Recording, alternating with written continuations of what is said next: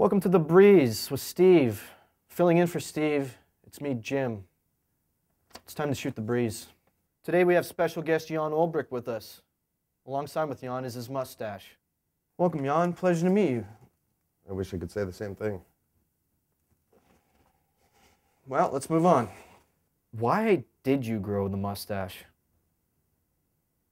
What kind of question is that? You paid me to do the interview. How long have you been pro-mustache? Does the mustache make Jan Olbrycht? Or does Jan Olbrycht make the mustache?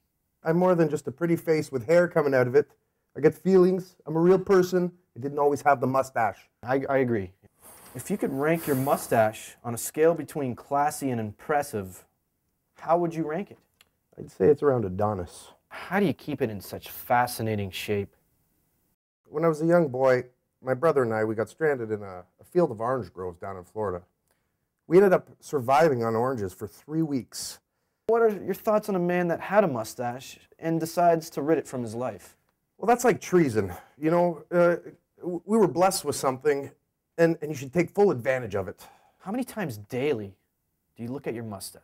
Today, 152, 153. What does your wife and child think when they look at your mustache? You mean the wife that won't touch me, or the daughter that won't look me in the eye? Well, Jan, it was great to meet you and your furry little friend. Are we done here? Yeah, we're done.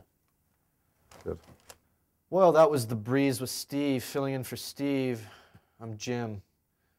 We just shot The Breeze. I'd like to thank Jan Olbrycht and his mustache for joining us today. Until next week, take care.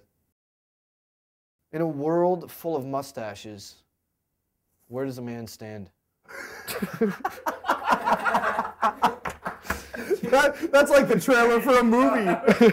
Just ask him a bunch of questions. He didn't even acknowledge them. It sounds like he's about to acknowledge that.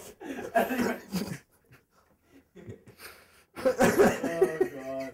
Yeah, that's like too bad. That sounded like a movie trailer. In a world full of mustaches, one man stands.